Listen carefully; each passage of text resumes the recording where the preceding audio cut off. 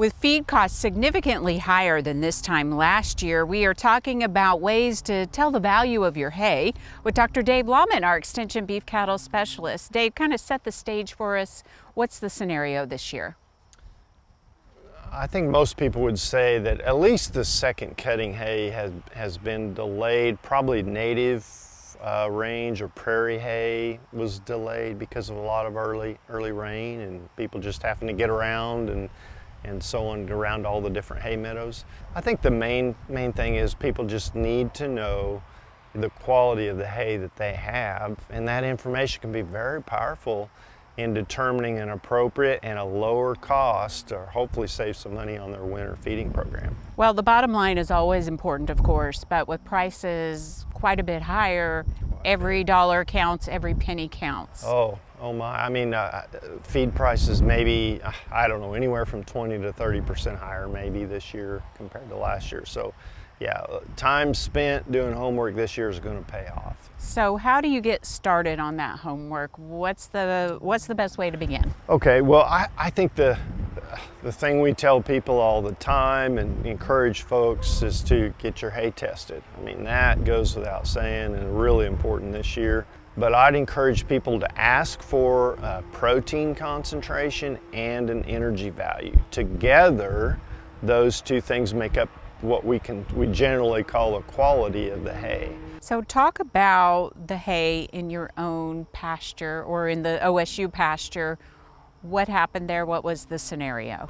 So I just worked up an example with two different lots of hay or harvest.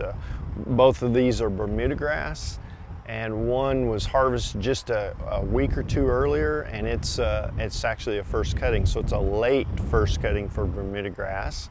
It's 6.6 protein and it's 49% TDN. So we consider that for Bermuda grass. People that raise Bermuda grass and test it know that that's low quality Bermuda grass forage. Now it's probably got a few weeds in it and it's got some crabgrass and so on and so forth.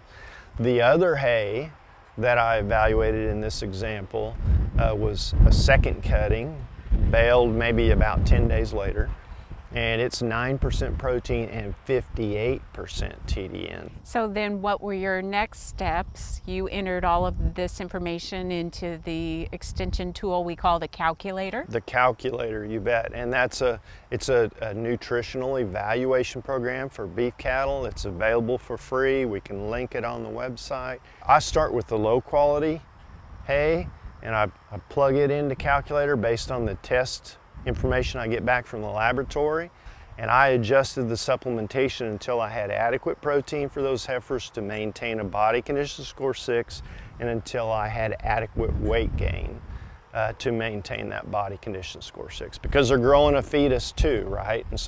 And they're growing their first calf heifers, they need to be gaining weight. The total cost was about $1.56 a day. Then I jumped over to the higher quality hay and plugged in the data. As it turned out, I didn't need any supplement. It was high enough energy, high enough protein to maintain their body condition score 6, and keep gaining adequate weight to maintain that body condition. So, but the cost was considerably lower. In fact, as I recall, it was about $1 a day.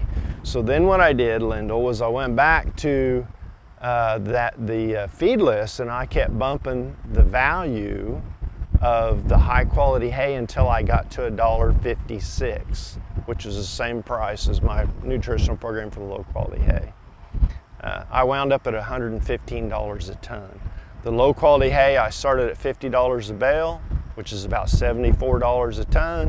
When I got finished, same performance, projected adequate protein, I was at $115 a ton value of the better quality hay. So that is the takeaway. That is the end result, is knowing that value and having that as you make decisions moving forward. Yeah, that should look at the entire nutritional program, the performance of cattle meeting their requirements. The difference in value is $74 a ton versus $115 a ton. Okay, terrific advice. Dr. Dave Lalman, thank you very much.